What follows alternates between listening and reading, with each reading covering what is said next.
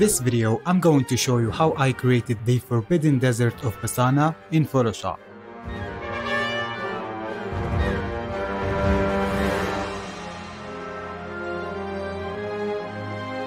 Hey guys, and welcome to another breakdown video. In this video, I'm going to show you how to create a Star Wars inspired battle scene in Photoshop. We will break it down step by step from the beginning. So this battle scene was inspired by the Rise of Skywalker movie, and the place is the Forbidden Desert of Pasaana.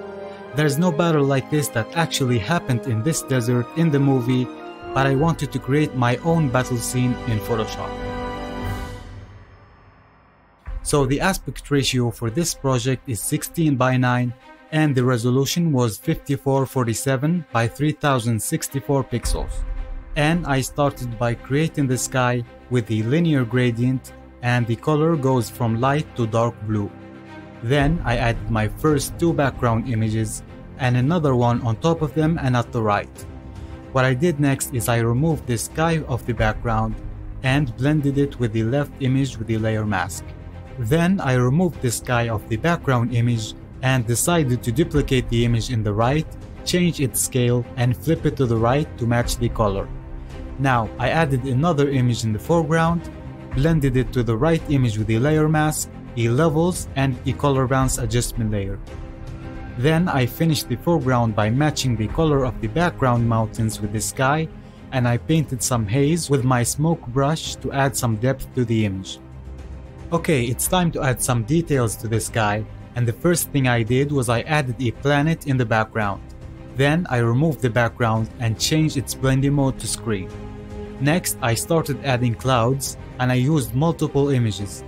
And to blend them with the sky, I first removed the color by desaturating them, then changed their blending mode to screen, and then blended them with the layer mask. Then I added even more clouds and blended them with the sky using the exact same technique. Then I finished the sky by adding some stars with a dark background and changed their blending mode to lighten. Now let's add the main attraction of this battle, which is the 8080s, and I placed them behind the mountains. So first I matched the luminosity with the levels adjustment layer, and I also painted some haze at the bottom area of the 8080 to add some depth and make it look like it is far away.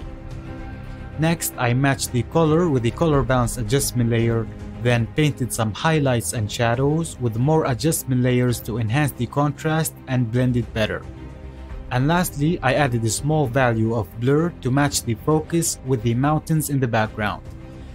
And that's exactly what I did for the other 8080 as well. Now, to make this scene a lot more epic than it is, I added a Star Destroyer behind everything. And I found this 3D image that allows you to change the angle of the Star Destroyer and then download a still image to get it exactly how you want it. So I first matched the luminosity and the color with the dramatic levels and hue saturation adjustment layers to make it look like it is far away in the distance. And then I masked that from the engine thrusters because I wanted that blue glowing light. So to make this Star Destroyer blend even better, I painted more highlights and shadows with multiple adjustment layers and then added some noise on top. Okay, now back to those engines because I wanted to add some exhaust fire, and I used this image of an ion thruster engine. I changed its blending mode to screen, and then I copied it 2 times to the other engines as well. And I also added a little bit of blur to the whole image. Now, an epic battle scene like this will not make any sense without some starfighters. So I added a lot of them in different locations, making sure to match the light direction. So, as always, I start by matching the light with the levels adjustment layer and the color with the color bounce adjustment layer. Then I enhance the highlights with the hue saturation adjustment layer and of course blur the image a little bit to match the focus. Now this X-Wing needs to look like it is moving fast, so I added a speed trail with the motion blur filter, then enhanced that with some additional fire added to the engines. So then I pretty much did the same thing for the other starfighters, and I used different values for each one as some are smaller and further away and require different luminosity, color and blur values.